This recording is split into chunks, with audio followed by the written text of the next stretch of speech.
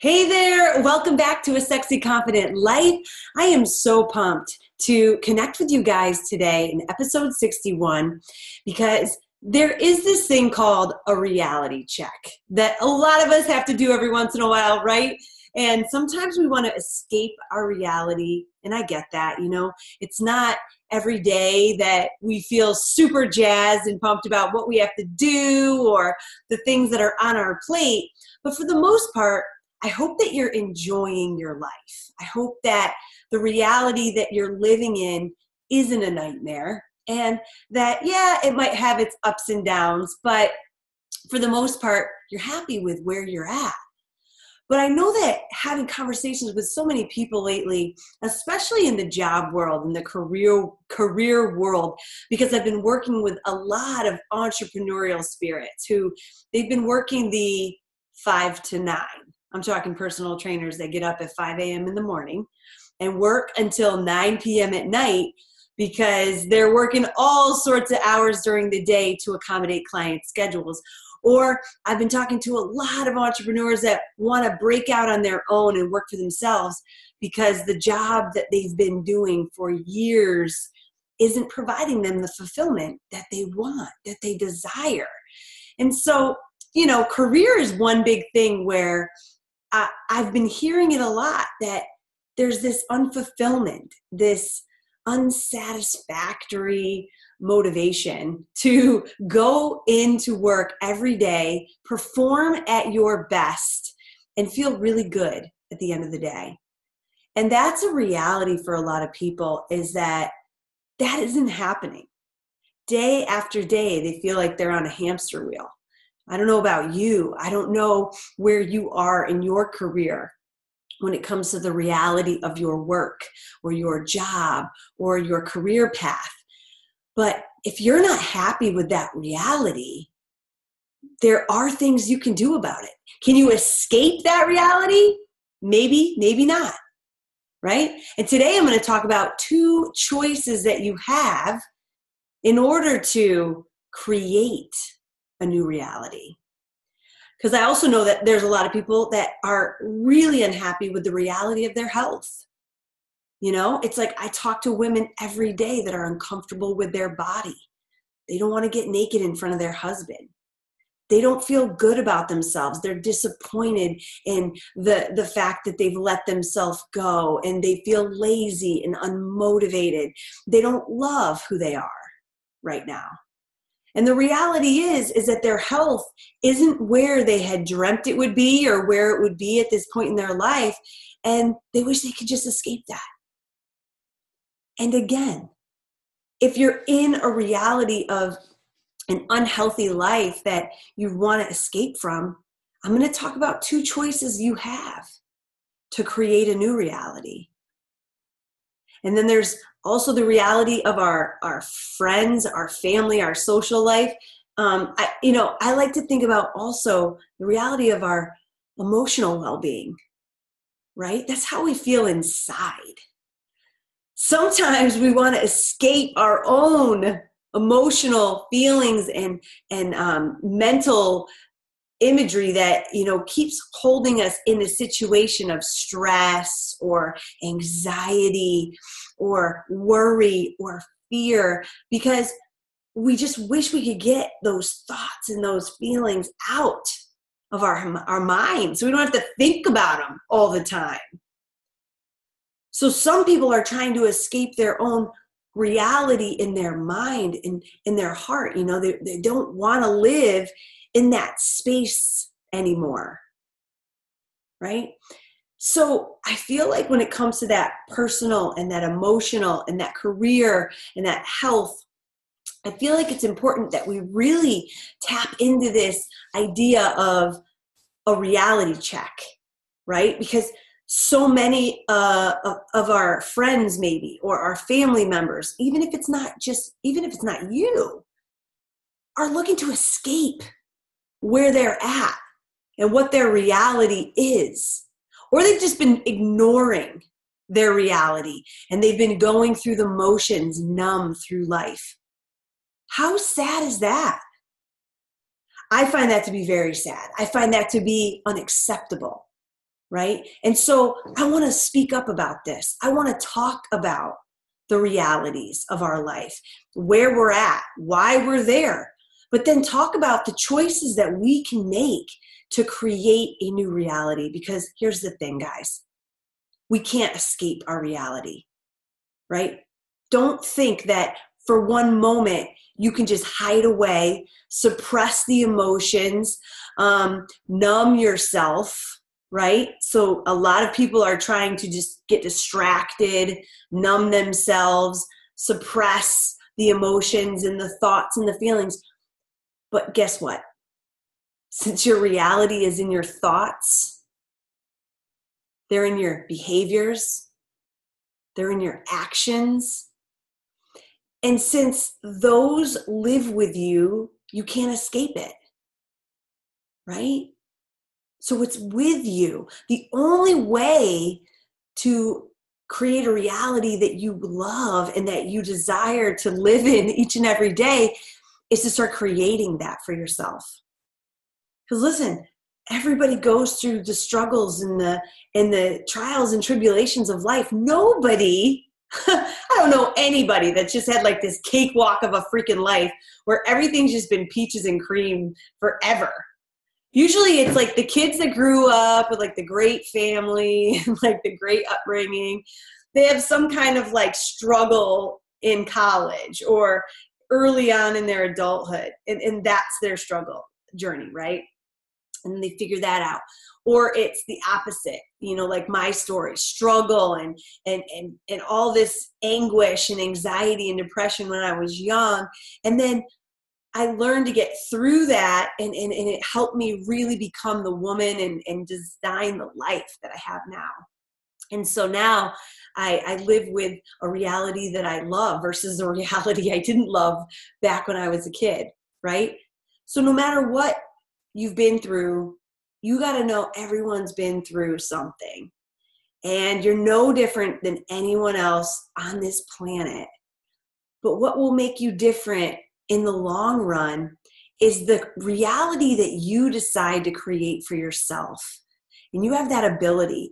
In my Sexy Confident Woman formula, I talk about this almost on a daily basis because I'm teaching you. I'm presenting you the tools to create the reality that you want. I'm saying, let's design the lifestyle that you want.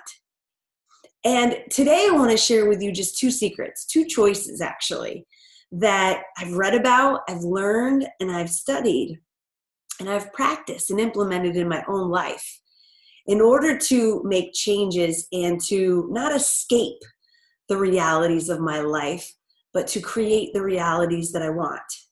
Because again, we can't really escape anything. They always live with us, inside of us. We've got to alter things in order to create what we want. And those two choices are, one, we can change our attitude, or two, we can change our environment.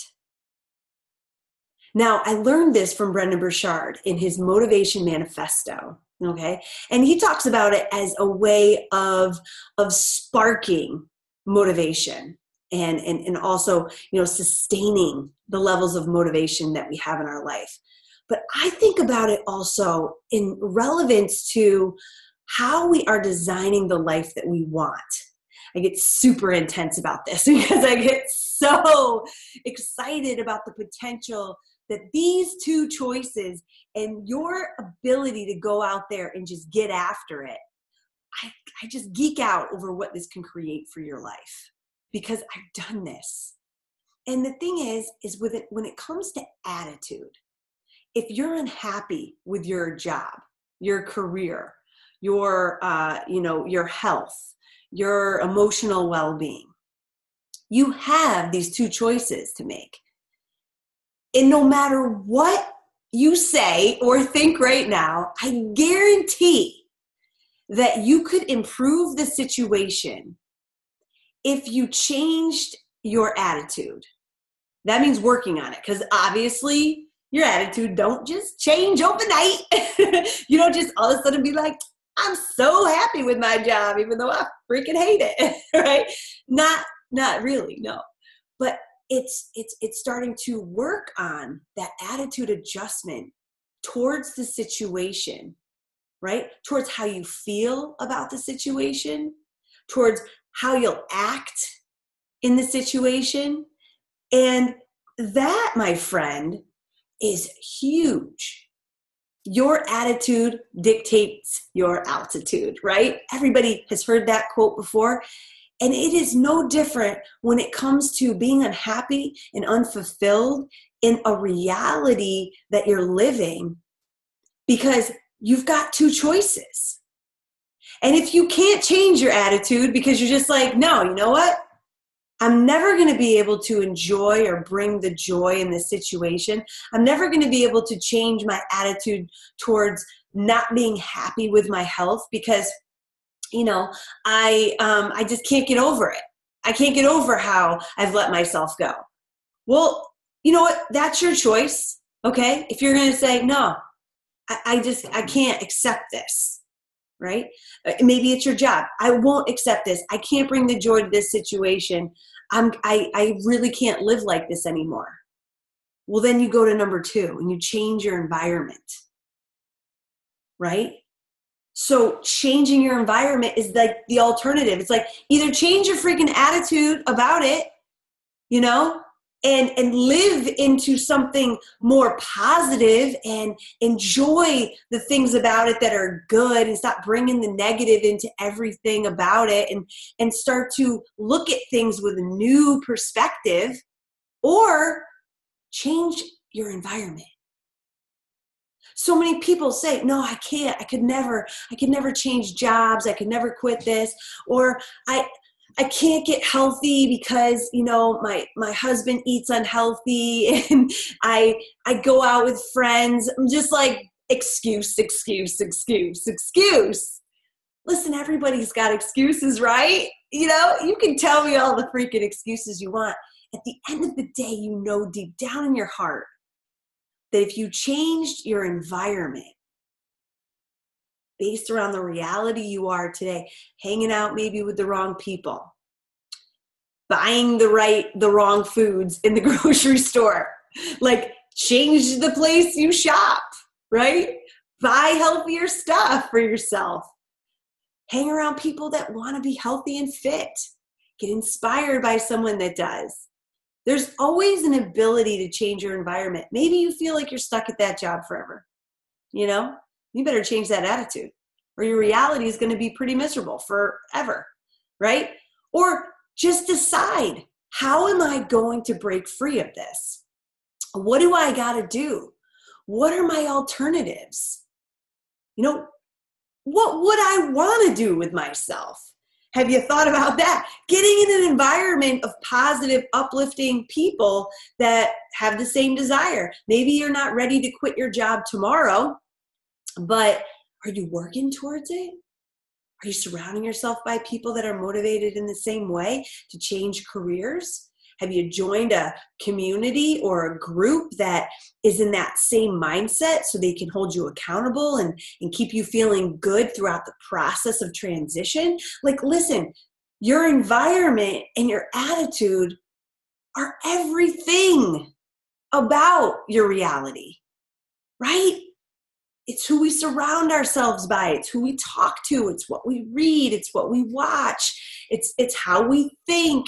It's how we feel. It's how we see the world. So it is so important that we understand how much power, how much control that we have over our reality, even when tragedy happens. And I don't want to take this lightly because I haven't had any massive tragedies in my life. And I don't know what it's like to go through one, and I know that one day I will have to go through one. I might have to go through one sooner than later. But tragedy you can't prevent it. You can't. Like, it happened. And that is horrible. But the only thing you can control is your reality moving forward. right? They always say that it's not really up to you what happens to you sometimes, but it is up to you how you respond and move forward. And I know that's easier said than done, especially being someone who hasn't been through a tragic ordeal. But I've got friends I've spoken to about this that have gotten through such horrific tragedies.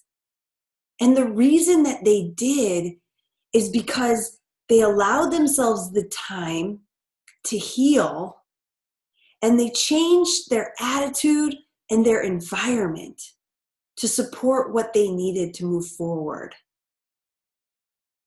Right? So it's reaching out, it's getting the right resources, it's changing our mindset by fueling ourselves with things that will help us heal and grow. That includes therapy, that includes books, that includes personal growth, that includes high performance coaching, that includes taking care of your health, that includes reaching out to family and friends, that includes journaling, that includes meditation. There's so much you can do to overcome the things that happen to you. And then there's also so many ways to control what you want to create for your life, the type of fulfillment and joy that you want to have, right? The life and the body that you want to have. I know that sometimes people always say, Anna, oh, well, you've always been fit, so your health is all easy. And I laugh, because yes, I have always been fit. I've always been an athlete. I've always really cared about my physical health. Before I even went to college to become an exercise physiologist, I just really liked feeling good. I liked being strong. I was very competitive. I liked knowing that I had control over my energy and my ability to be active. If I wanted to go freaking jump in a boat and row over to the other island or something, like I want to be able to be in control of what I want to do because I'm adventurous and I like that stuff.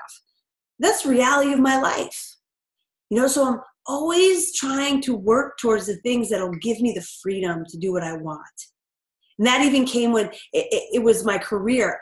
I worked the jobs. I had multiple jobs. I didn't always love the job I had, but I knew that my attitude going in mattered to the enjoyment I would have. So when I was a bartender, you better believe I put on a happy face and I got pumped for that night and I did my best and I enjoyed time with clients and coworkers and I did my thing. It wasn't where I wanted to be, so I was always working on the other thing, school.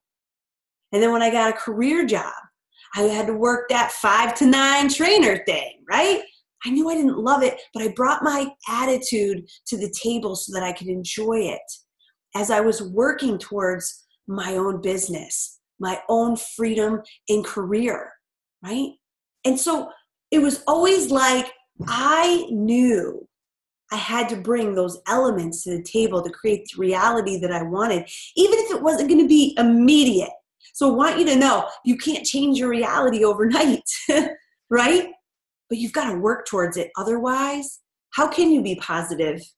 How can you wake up every day and go to the 5 to 9 or the 9 to 5 if you don't have a plan to create a different reality for yourself in the next few years? But you got to bring your positive attitude to the situation because you got to have the energy to do other things and to be focused and positive, right? And to get the job done and to create the reality that you want. You got to surround yourself by the right environment. So I hope that this serves you well because reflect today if you've been playing the victim, if you've been going through life on a hamster wheel, just waiting for something to happen, just hoping that change will appear in your life, just praying that someone else will free you from the stress or the overwhelm or the depression or the anxiety. It's up to you. You've got 2 choices, right? And I want you to make a decision today that you will be dedicated, my friend, to creating the reality that you've always wanted. Whether it's happening in a year, whether it's 2 years, whether it's 5 years, it took me a long, long time to get to a reality where I'm like, wow, this is what I wanted. And now I have higher expectations for myself where I'm working towards more things that I want to create as a reality for my life. So it never ends, but to live with joy, to live with fulfillment, to live with positivity, to live with a sense of satisfaction so that every day doesn't feel like a chore. It doesn't feel like a drag. It doesn't feel like you're stuck. It doesn't feel like you're strangling your life away. I want you to breathe. I want you to feel the breeze. I want you to enjoy your life. Every day matters. You never know when it will be your last. So my friends, take it from me today. Make and create the reality that you want by creating the attitude and the environment that you need to get it. I'll see you next time. Peace out.